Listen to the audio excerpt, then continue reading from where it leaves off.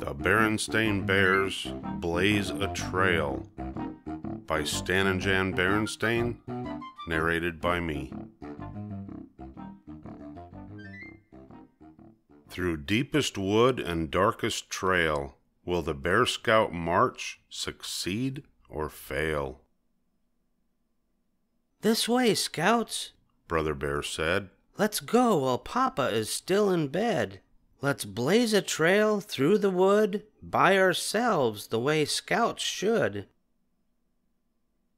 But Papa was not still in bed. He was waiting for them up ahead. "This way, Scouts, let's blaze that trail. With me along you cannot fail." "Wait," said Brother, "for Scout Leader Jane. Look, here she comes now in her plane. She's going to watch us from the air." She wasn't too pleased to see Papa Bear. "What you Scouts need is a guide like me. I'll get you those badges. Come, you'll see." "This way, Scouts. That way is wrong. That twisty way will take too long." "But Papa, the guidebook says when blazing a trail through swamp or bog, never step on a sunken log." "Yow!" "And that log," said Sister, "is a crocodile." Pa blazed that trail, Papa Bear style. "Wow," said Fred, "this is good.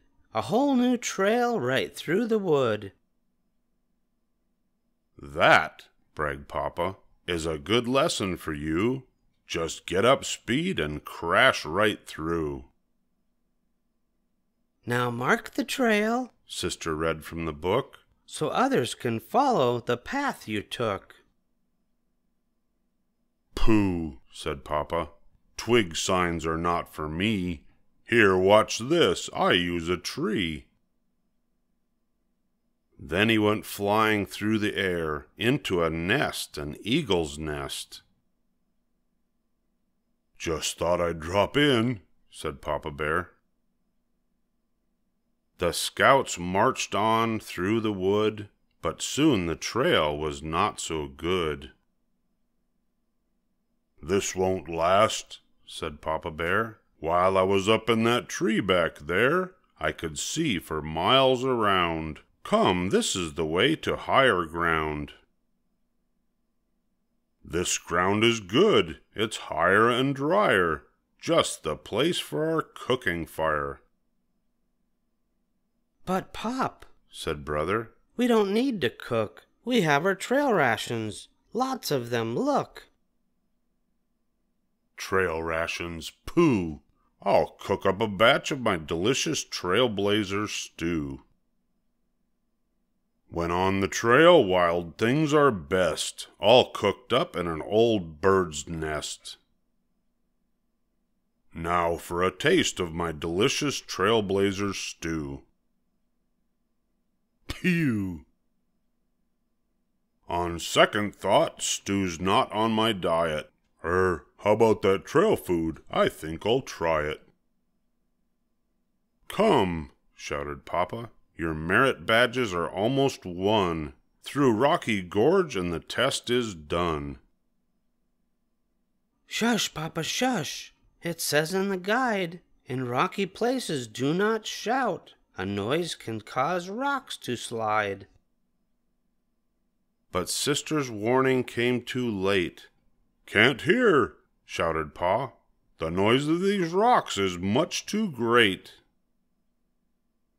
Then Jane, who was watching all the while, landed her plane on Pa's rock pile. "Your merit badges," the Scout leader said. "For brother, for sister, for cousin Fred, and one badge more," added Leader Jane.